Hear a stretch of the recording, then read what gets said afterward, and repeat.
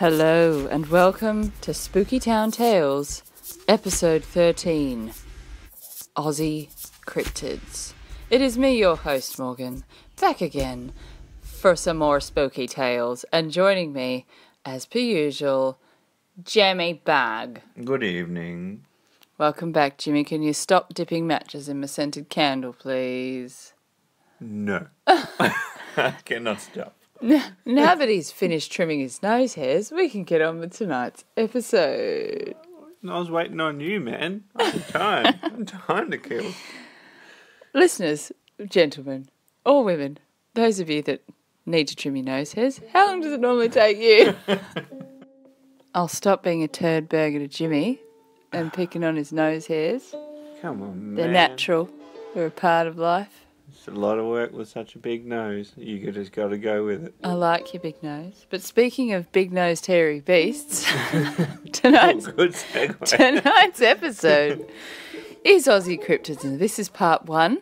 We will be doing part 2 and probably part 3 and part 4 because there is a buttload of stuff out there about cryptids. But Aussie Cryptids, I was shocked at how much there actually was. Shit everywhere. Shit everywhere, man. And a lot of Aboriginal folklore, it's like a giant, big, rolling, just never-ending... Yeah? Yeah. Awesome. And a lot of it can be linked, like they're all tied together. Usually one cryptid will be linked to another cryptid that helps another cryptid. So it's really... They're all related. They're all like tied. They're all a big team. I wonder if they wear jerseys with like embroidered patches on the back. I hope so. I hope so.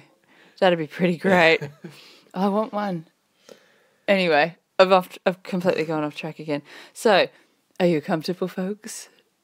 Have you got a drink in hand? Have you dimmed the lights? Good. Now prepare to be spooked. Ping pong. Ping pong.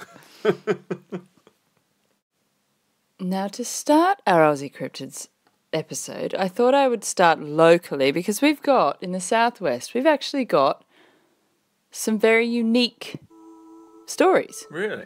Yes, of course. We have all kinds of stories. But I'm going to just start off with giving you a little bit of interesting local history from our region. Cool. And sort of will help you segue into telling you about some Aboriginal folklore behind some of these creatures that would explain what people might be seeing. Excellent. Yeah. Sounds good. So the Donnybrook Baileyup area was occupied by the Bibbulmun tribe, but that wasn't actually the name of the tribe. That's just what the white people referred them. pretty Obviously much. the Bibbulmun, which it means paperbark. And the reason why they called them that was because their meermeers were made, or it's meermeers I think, were made of paperbark, because around here there was a lot of paperbark. Oh, really? Yeah. And they would make their little huts. So all around the Donnybrook area, it was 99% Indigenous occupied, even as close back as 1903. That was still predominantly Indigenous people here, and now it's the opposite, which is quite sad. Yeah. So there was active tribes living in this area in the early 1900s, and one of the tribes had their leader they referred to as King Noble, but that was what the white settlers called him. Right. And one of the early settlers to the region, the white settlers, Robert P. Coots, actually witnessed him murdering a female member of the tribe. Whoa. In this area. Wow. He chopped her up and then he buried her in a shallow grave. And there was complete knowledge of this. This apparently was something he was allowed to do. Whoa. And being that the cultural difference. You don't ask questions? You don't ask questions, you stay out of it. Wow. All right. So they didn't do anything about it. Oof. It was tribal law. So that was around here. So there is a woman. Mm-hmm. Well, there's probably more than one. Yeah. It probably happened more often than not. And there was plenty of murders. Wow. There was plenty of murders done in the white community as well around here back in those days. There's all these conspiracy theories about the road committee that was formed in the town. Because this town had a lot of false starts. Yeah. A lot of things went wrong. But basically, they just knocked a few people off that didn't agree with what they wanted. Well, that's the theory, and made it look like suicide is what... Keep the numbers in your voting side up. There were some weird suicides. Okay. That... Just for weren't... people that weren't suicidal or depressed, just, he's just walked down drinking he's drunk some arsenic under a tree. There's lots of strange stories. He shot himself from 40 feet away. Yeah, there's all kinds of weird things. And the more I've read into it, the more I've gone, okay. Interesting. So it was a bit of a spooky, weird place, which, I mean, most people moving to Donnybrook now, you'd go, this place is pretty dull. It's pretty boring. There is not a lot going on here. It's not, you wouldn't expect that much excitement. No. So there was quite a crazy kind of start to Donnybrook. Great. But anyway, so along those lines of why I've given you a bit of history is that we, in this area, have had multiple sightings of what Aussies call a Yowie. Okay. And we've had other sightings a little bit further south of a smaller creature that resembles more of a monkey. Okay. In the woods or in the bush further south. Monkeys. Bush monkeys. So one of the first ones I read about took place out on Goodwood Road, which I mentioned before. Yes. That one was quite large and had sort of Albany hair. The other ones that people have seen are out towards... there's been two sightings of it, one closer to Donnybrook, one more towards Boyup Brook, but on the Boyup Brook Road. But it was basically the identical sightings. The description same description. was very much the same. That one was large and had sort of blackish hair and actually had like glowing red eyes. Ooh. And the description, it sort of emerged along the side of the road, and then one of the people that experienced it actually leapt over the top of the car. Whoa. And then ran off to the right of the car. So they've pulled over to stop because they've seen this thing coming out from the left-hand side of the bush. It looked injured, apparently. Really? But it was so large that it could leap over the top of the car, and it looked human-like, but was hairy and about 10 feet tall. Whoa. Imagine seeing that. That's crazy. And they were coming back from the Boyup Brook Country Music Festival. Okay. Yeah. Heading back towards, I believe they were heading towards Greenbushes way. Yeah, I know. Like down, that was where they were going home to. And they saw this thing. And another person, a friend of theirs, had seen it closer to the Donnybrook exit. Really? Yep, coming out of the bush. So it's pretty close to home. Yeah, that is. Pretty friggin' creepy. So continuing on with the whole we call them Yowies in Australia. But those of you who might be listening who are from another country, in the US they're known as Bigfoots. Yep. There's Sasquatch, Yetis, all kinds of names. In New Zealand they're referred to as Mohau, or Matau. I can't really pronounce that properly. I apologise, any Kiwis listening. But basically there are creatures seen worldwide. Most continents have a large, sort of hairy, humanoid creature that's been witnessed from the dawn of time. Yep. Documented in the history books, documented in modern history, people experiencing a lot of correlating stories. So usually throwing rocks. They usually throw things. Really? They howl. They're usually really stinky. Yeah. Like, usually smell them before you see them. There's so many things that match up for all the different... All the same thing. So the Aussie, it's our giant ape, or our Bigfoot, is the Yowie. And it's a bipedal gorilla who lives in the wilderness areas. it's the term Yowie is also used for legendary Aboriginal animal, which is not an ape, which causes some confusion. No, okay. So I didn't know that. The Aboriginal Yowie is thought to be a regional name for the bunyip. Yeah. So the That was bunyip's my something that's more of a understanding. water creature. Yeah, more of a...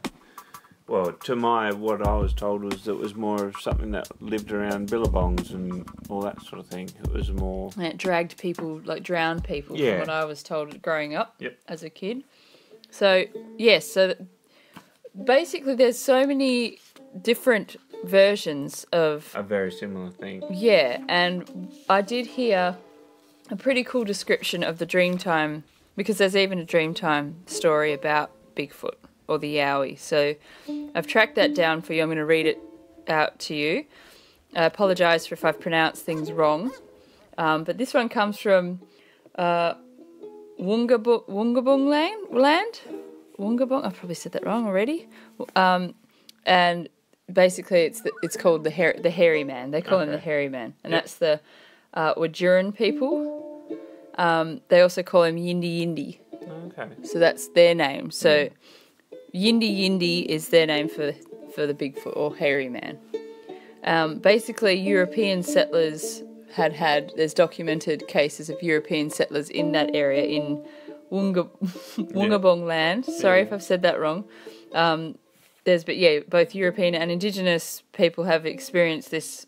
Really? For a long it's just it's part of their culture they grew up with in this area. And they get taught about the hairy man or Yindi Yindi. So it's one of the stories they're told about, like a cautionary tale. Yeah. So most Aboriginal tribes feared Yindi Yindi. It's just something that you were told about. So here is the Dreamtime story about the hairy man or the Yowie or the Bigfoot or the Yindi Yindi. So this is as far back, it goes this far back. Yeah, yeah. Okay.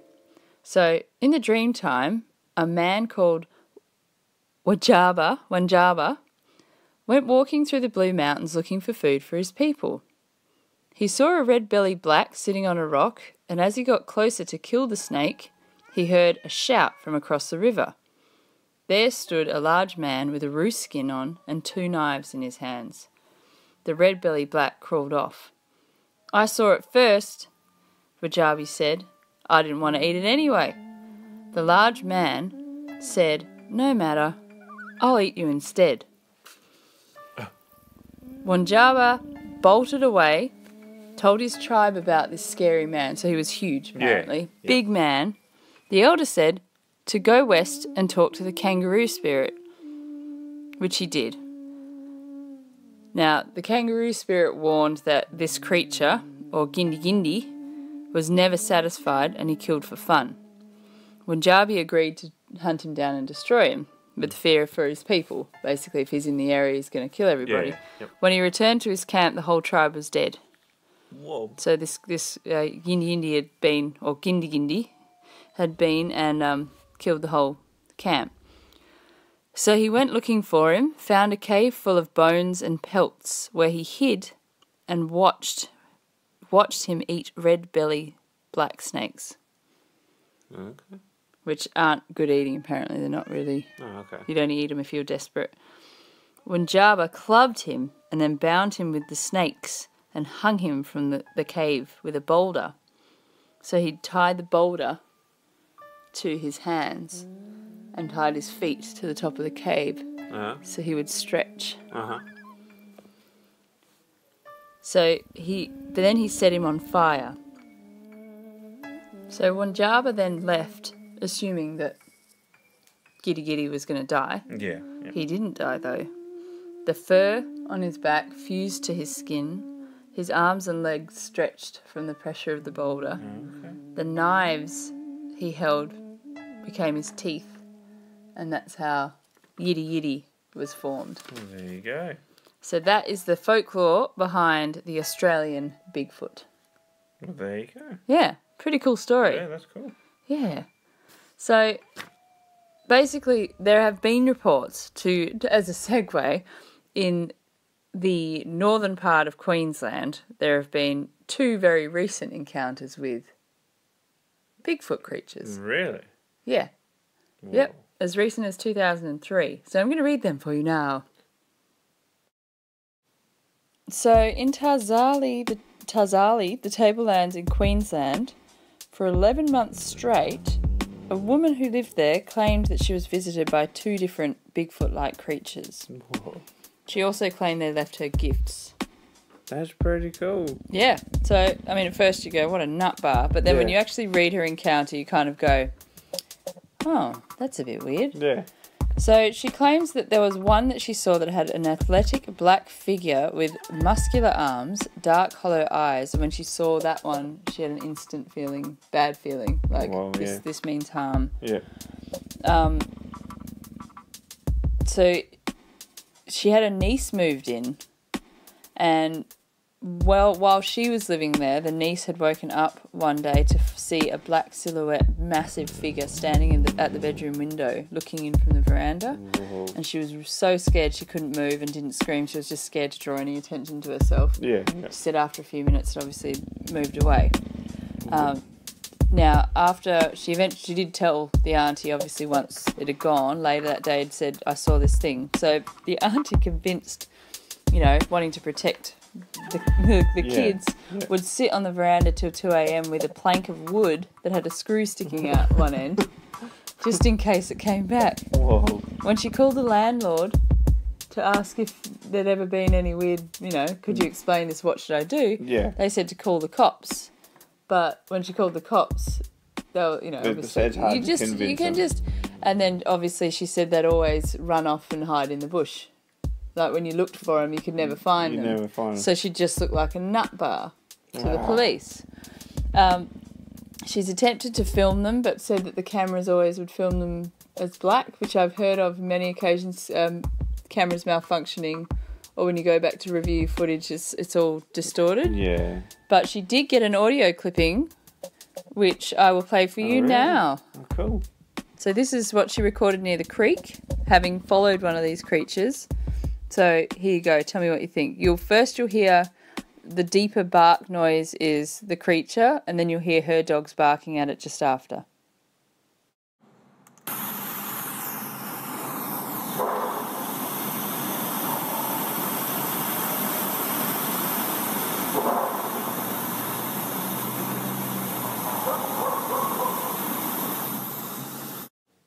It's definitely weird. It's weird. It's not a dog. No. Because you hear the dog at the end.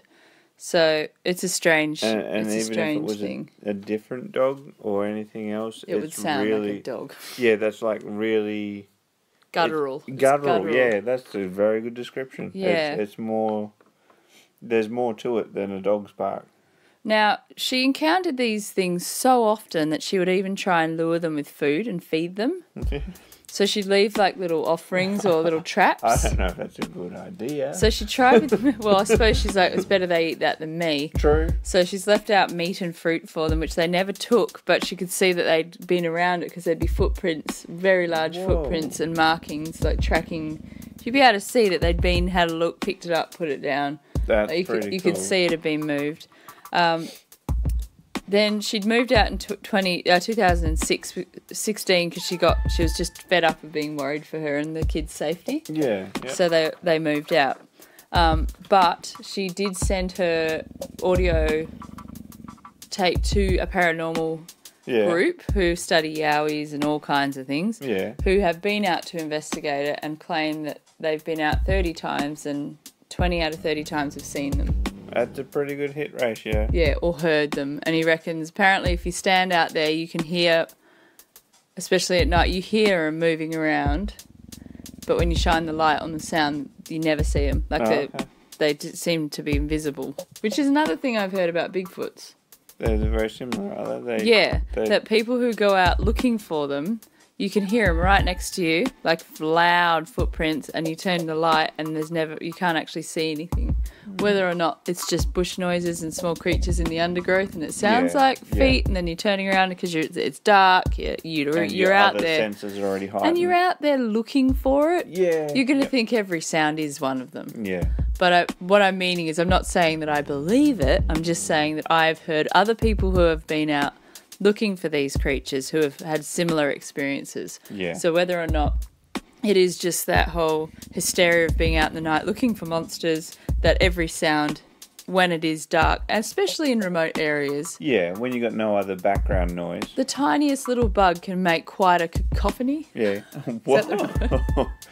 It's a very descriptive word. Well, it can make a loud, like a chaotic, loud noise. It can create quite a large sound for a small animal. If you're in a remote area. So, I mean, tell me what you think. Does it sound like a Bigfoot to you? Do you believe this woman? Now, this next one, like, you've just got to go off her. Basically, you know, I always take those ones with a pinch of salt. It's just her eyewitness. There's no actual concrete evidence there. There was this other one that I found that was in the Gold Coast as well, in the hinterland. Okay. This one I find a little bit harder to explain. Right. Because of when it happened and who it happened to. Okay. So this was on Beachmont Road in the Gold Coast hinterland, and it was November 13th. It was 10 a.m. in the morning. A truck driver was taking a load up the highway, or up the road. He was rounding a bend when he saw something falling out the corner of his eye. So his peripheral vision is like, crap, that's big, you know. He knew it was the falling object was a rock. So I think in that area, obviously, maybe it's a rocky area. Yeah. Right. And so he's aware of dangers. Obviously, he's alert. He knows to slam the brakes on, which he did. Yep. Assuming it was a big boulder. Avalanche risk area. Yeah, maybe. So he's put the brakes on because he didn't want to hit the rock. Yeah. It was a large rock. Makes sense. So when he hit the... So this is his quote. I've hit the brakes to stop so I didn't hit the rock. But then it stood up. Whoa. It wasn't a rock at all. So this poor truck driver is like, shit, thinking he's going to hit a boulder. Then the rock stood up. Well, as long as it gets out of the way, I suppose. Instead, he just get out of the way. I've got a load to drop off. So instead, this thing stood up, and it was a beast about 10 foot tall, he's described, and it was as big as his truck. Whoa. It was hairy. He could see the navel, though, so there were sections of it, like, he could see flesh through that was thinned out around the stomach area. Whoa.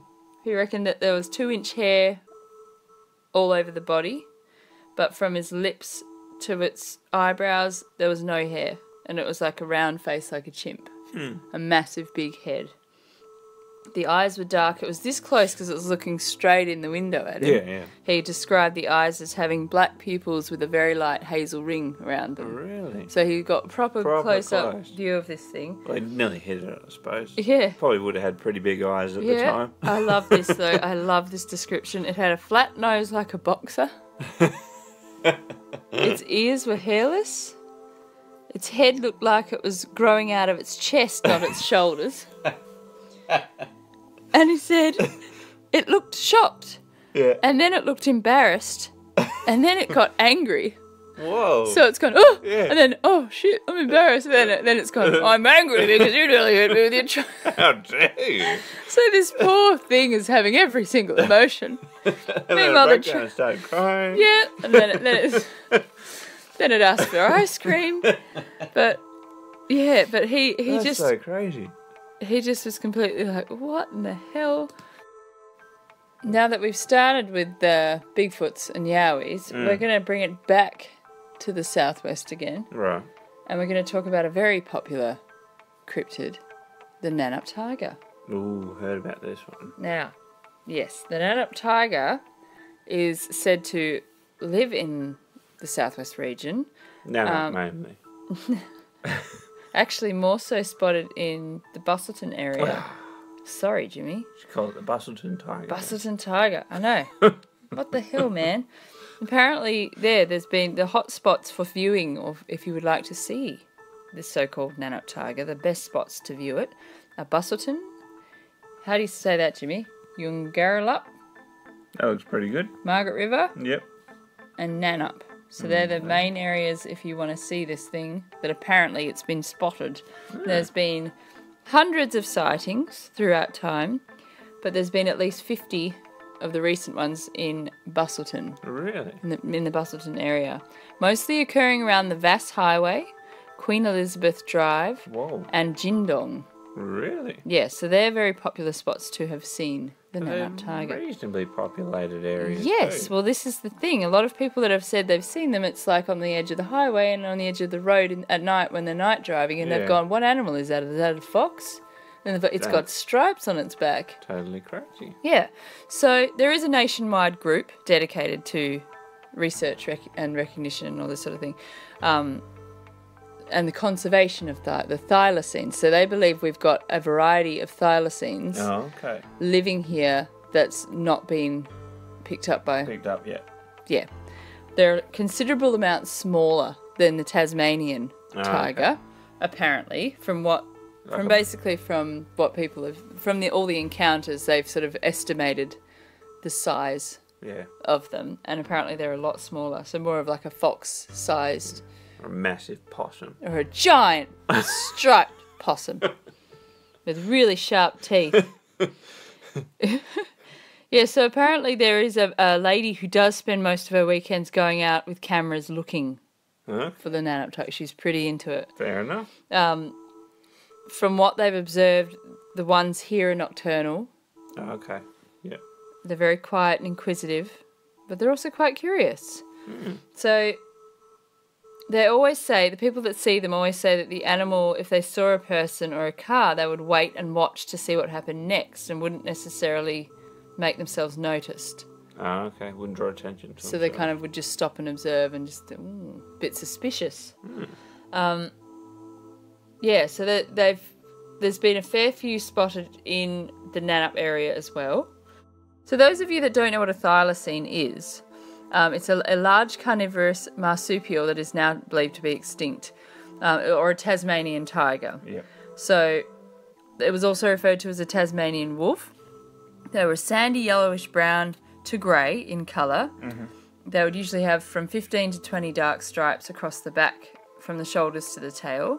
Had a large dog-like head, and the tail was stiff and the legs were relatively short. Body hair was dense. It had short ears that were sort of stood upright, and the jaws were very large and powerful. The thylacine males were usually larger than the females, and the females had a back-opening pouch. So they had a pouch. Oh, okay. Yeah. So the litter was usually up to four young. Yep. They were dependent on their mum until they were half grown. Wow. Interestingly, the males had a back-opening partial pouch. A partial pouch. A partial pouch. A half pouch. Had their own baby belly. Had a baby belly. Just like human men, they get pregnant when their wives get pregnant. They just don't talk about it. That's true. Ignore There's it. no attention when they're not taught about losing their baby bodies. Yeah, no, just ignore it. It'll go away. No, it didn't happen. No, I've still got mine. Now, the reason we do not... Keep my stuff in my keys, So you my keep wallet. your donuts and all the biscuits you steal out the biscuit jar. Although the precise reason for the thylacine, the extinction of the thylacine from the mainland of Australia, it's not really known. The main theory is competition with dingoes, hunting by humans, but of the ones in Tasmania, it was people's fault. Yeah. Because people are shitheads. It's true. They wiped them out believing they were a pest. And then, sure enough, oh no, that was the last one. Shouldn't we have been keeping track, Philip? Yeah, we probably should have. Anyway, there's been fossils of thylacines found in Victoria, South Australia, Western Australia and Queensland. Wow. So they were everywhere in Australia. Yeah. At some stage we did have Some over here our own tiger. But it did What a get wiped shame. out. Yeah, there were footprints found fossilised in the Jewel Cave Oh, cool. down south in Augusta. Is that Augusta? Yeah, Yeah. near Augusta. So there was a Tasmanian tiger skeleton discovered in June of 1960. And at this stage, it's the youngest dated Tasmanian tiger in WA is a specimen from the Murra Elven Cave, which is in the Nullarbor. Oh, cool. And that was dated around 3,200 to 3,400 years old. Wow. So it's very old. It is. So That's a young one. now, here's where I get a little bit sceptical, sciencey. Mm. If they've only found that one skeleton Yeah. in the Nullarbor, in a cave, and yes, they found footprints in the Jewel Cave. Yeah. If we had thylacines, even a Cruising around smaller now. variety, we would have found skeletons by now. True. But would you take notice of them? That's because of being so small, a smaller version. They'd Right. still have large teeth, True. and you know That's anyone. a savage-looking possum. Anyone coming across any kind of skeleton, I don't know if it's just me. Yeah, no, Most you people would. have a good look and go, oh, what animal's that? And you Yeah, have a good look at the that's true. structure of it. If it even resembled a cat or a dog, you'd be, oh shit, Yeah. someone's dog or cat's. Yeah. That makes me kind of go, He's got a funny-looking back pouch. oh shit, what kind of dog breed's that? Yeah, as the skeptic in I me believe goes, it. Yeah, no, that's... the scientific. I mean, here we are talking about Bigfoots, and I'm pulling apart the fallacy. Yeah. But then I Jesus, never said I come on. believed. I never said I believed Bigfoots were here. I'm just saying this is what people have said. Fair enough. So I'm very much skeptical, but I do like to talk about this stuff because it interests me. Yeah, absolutely. But I do think if there were thylacines around, we would have found evidence of them. Yeah. And most of the sightings people have are at night time. True. And it is hard to gauge what you're looking at night time. When you are driving your car, Yep. you have your headlights on. Yep. Your vision is focused on the white lines and your headlights. Generally, if you see a creature, it's for a split second and your eyes just making up half the details. Yeah. Yep. That's the science behind night vision. We see a snippet of something, we rebuild the rest from What your memory or memory says. what we think we saw. So they could be seeing feral cats, And plus stripes Foxes. would be an interesting thing because rib cages and things like that. rib cages, plants, Yeah. and people could just be getting carried away and going, oh, I don't recognise that animal, it must have been, because people are aware of this legend. Yeah. Yep. People are aware Again, the of, same thing. You could construct it. you can totally construct, you could be persuaded by the fact that people know, or people have said they've seen this thing around. Yeah. So seeing a fox, I mean, a lot of people haven't seen a fox at night time. I was shocked at the different colour range of foxes. True. I saw one in our garden that was massive, and Yeah. it was very pale coloured. I thought they'd all be orange or brown, but this was a very pale coloured fox. But it was definitely a fox. But at first glance, I thought, what the fuck is that? Yeah. Then I realised the bushy tail and realised it was over by the chook pen. It's a fox. Interestingly, though, foxes have become so nonchalant lately, and that's sort of does fall into the hole when it doesn't run off straight away Yes. as well, and I mean that's and around that size as well because foxes vary a lot in size. Not to mention, they're all saying they're a lot smaller than your traditional thylacine, which would indicate they're foxes. They're about that size. I think it's foxes, personally. They are common as muck. Yeah. And you're going to see them in you see them Bass, all the time. in Bustleton, at the pub, they're everywhere. They're at the pub. At the pub. At the pub. You're going to see them. So, prove me wrong. If anyone out there has seen a strange Tasmanian tiger-looking creature in the southwest region, predominantly in Bustleton or the Vass area, I would love to hear from you. I want you to prove me wrong. I want you to send me your stories because at the moment I'm thinking people are seeing foxes and just getting confused. Especially if it's night time. Yeah. It is so much harder to gauge. Yeah. Okay, moving on to something a bit more hard to explain. We're going to stay in the realms of sightings of large, hairy creatures, but we're talking black panthers. Oh, the next step up. Next step up. Now, this one I can't really explain away. So, what I find crazy about the Black Panther story is the more I've read into it, the more it seems plausible. Yeah. Whereas I thought the more I'd read about it, the more like I did with thylacines, I'd go, I've- poo-poo. I haven't read a lot about it, so I'm still in the poo-poo section. Okay, poo-poo section. All right, so I have heard stories of them here in Western Australia. Again, Yeah. probably just hearsay and folklore. But that's something that my darling Anna and I are going to look into for you for the sightings that have been seen in the southwest region. Fair enough. Because there's also been hearsay of them in the wheat belt. Yeah. These large cats that are attacking livestock. So she thinks she's got a lead down there, which just sounds pretty cool. So I'm hoping we can figure out. Road trip. Go check I'm going to figure out whether people have been seeing them down here. Because when I first moved to Donnybrook, I heard that there were farmers who had experiences with them. Close to here. Yeah. So I know that people claim to have seen them, which brings me to actual documented evidence of these cats in New South Wales. So in the Gippsland area. I believe that's New South Wales. Correct me if I'm wrong. Yeah. I do a lot of research. I've got a ton of notes in front of me. I am going to stuff up from time to time. And if I do, please let me know, because that's the only way I'm going to know. Yeah. Because after this episode's done, this goes in my binder and I start next week's one. So, in Sydney, along the eastern coastline, people have been finding gutted cows and sheep carcasses dragged up trees. Really? They've been finding them in trees. So like 6, 7, 8 feet up, jammed in trees. Right? There have been thousands of people have claimed to see large black cats in this area. Not just one or two. On top of that, there are massive scratch marks in trees, which is quite common with your big cats. Big cats, yeah. Leaving scratchings on trees, usually around the trees where they found carcasses.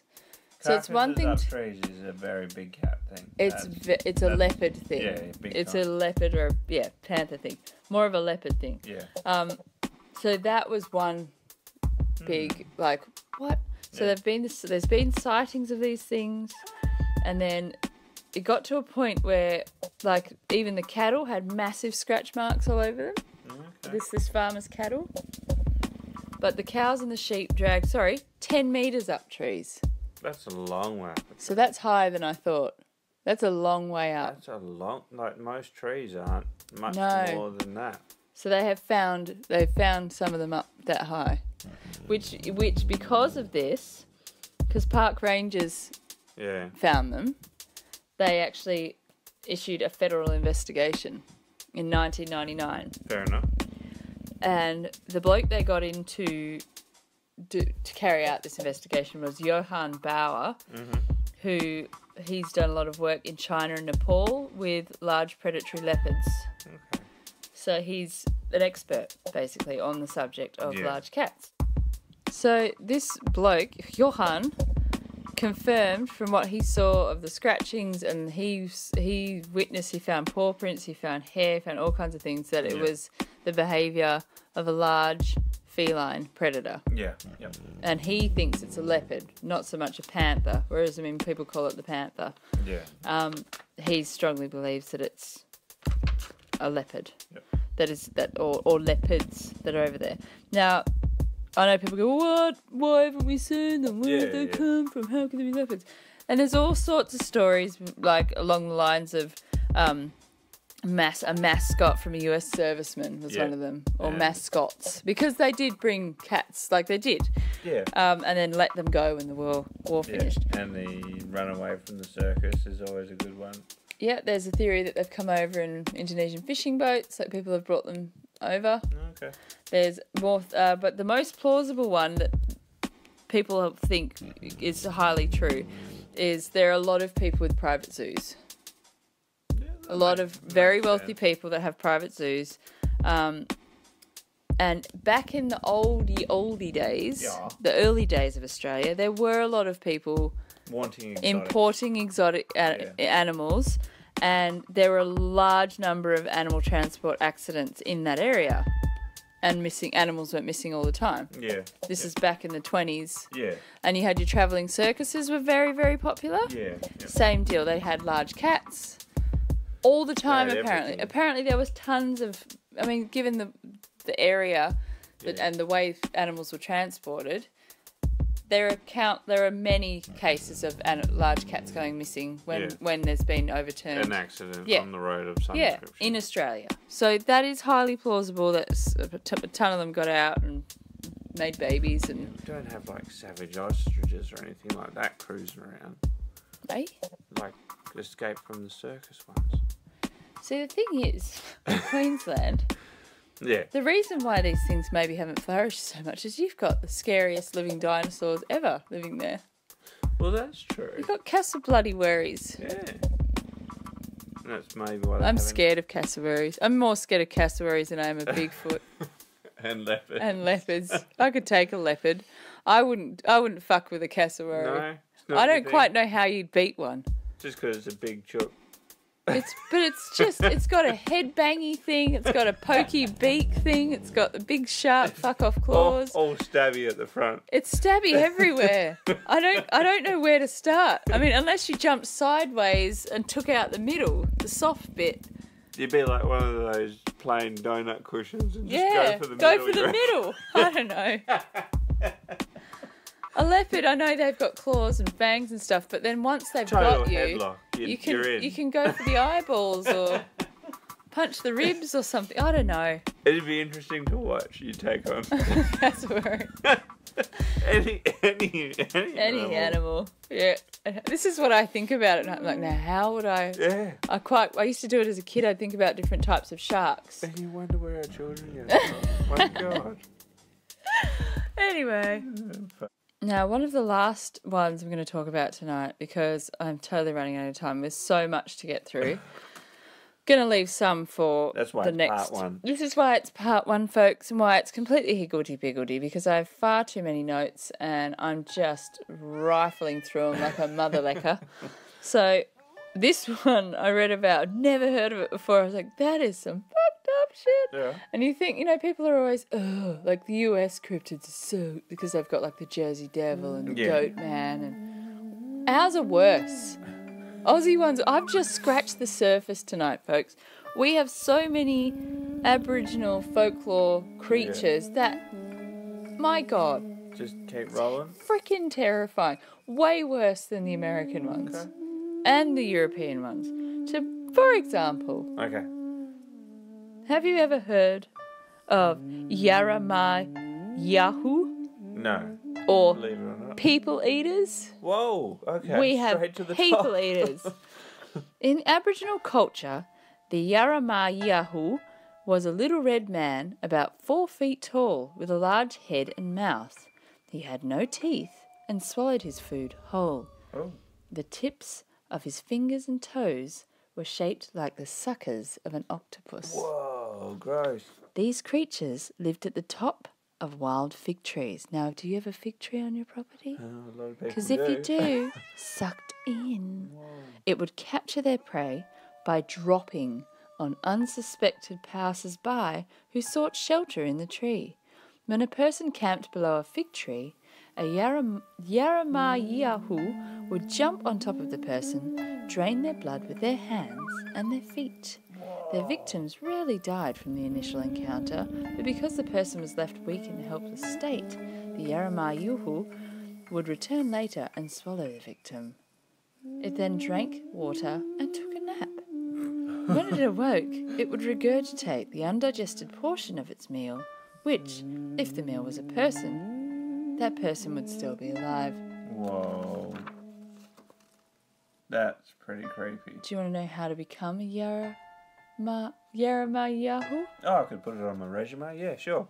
Children were told that if they're unfortunate enough to meet a Yaramayahu, they should offer no resistance, as their chances of survival would be better if they let the creature swallow them. Wow. If a person was captured on several different occasions, they would grow shorter with each occasion until they were the same size as a Yaramayahu, and they would grow hair all over their body, eventually becoming a Yaramayahu themselves. Wow. Imagine hearing that growing up. You'd never go near a fig tree. No. You'd have a complete phobia of figs. Oh my God. So that's another Aussie one. hope you have a good sleep tonight, folks. Do you have a fig farm? Then you're fucked. Yeah, you're screwed. You just Little Never sleep. red men living in the tops of your trees with no teeth and sucker hands and feet. Ew, don't make that get noise. Don't. I don't like it. So there you go. Now, to wrap up tonight, as we've talked a lot about Aboriginal folklore, I thought it only fitting that I offer you a little bit of advice from the old fellas. Yep. Now, if you ever hear phantom cries when you're out camping, Yeah. you never, ever, ever leave the circle of firelight. Okay. Okay? This is good advice, so listen. Basically, in an Aussie bush, Yeah. so it goes, it's filled with these cryptid spirit creatures in Aboriginal folklore. Absolutely full of them. They work together as a team, apparently. So, the giddy giddy bird cries out like a baby or mimics a friend's voice. Right. This is another one I've heard so many stories of. So it might mimic a friend that's gone to take a leak. Mm-hmm. Mate, come look at this. This is where these stories, so many of these stories, you should look them up, folks. Yeah.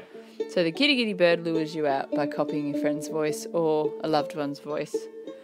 Then the bullieds, which are the little hairy people, will capture you and bring you to the Wheelo, which is the bringer of death. Whoa.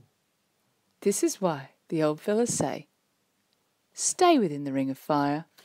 Whoa. Don't leave your camp the firelight, or you'll get captured by a team A of whole creepy team. cryptids working together. Team of bad dudes. They're going to steal your soul. They're going to bring you death. So there you go. Bit of tip for you guys. If you're out camping, if you hear someone calling you and they're sitting next to you, maybe don't go looking for them. Makes sense. Yeah. Just sit there and talk to them. Just don't do it. Now, before we say goodbye this evening, Jimmy and I want to give you a bit of a hot tip for something we've discovered, which I'd heard of skinwalkers before, but there is a pretty cool... There's a ranch. There's a ranch. Skinwalker Ranch. Now, if you're into this stuff and you want to seriously just like go, what the actual heck fire shit?